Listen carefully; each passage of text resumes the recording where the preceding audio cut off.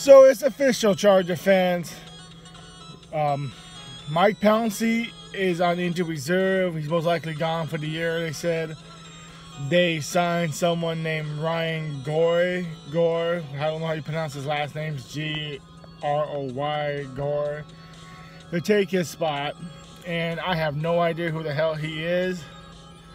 So I'm not liking that at all. But what can we do, right? Injuries happen, especially with this team. And we signed him for a year contract, so I don't think we'll be re-signing Mike Pouncey again. So that could be someone we can look on the draft to replace. I mean, we got Tom Telesco, so probably not. We'll probably get like 6 kickers or something. But yep, that's a Charger update. Another injury. He's officially gone. And I hope for the best for Mike. I know it's a neck injury, so it's a serious injury. And I don't want to see nobody get hurt, so... that's the next Charger update. Low Dog out.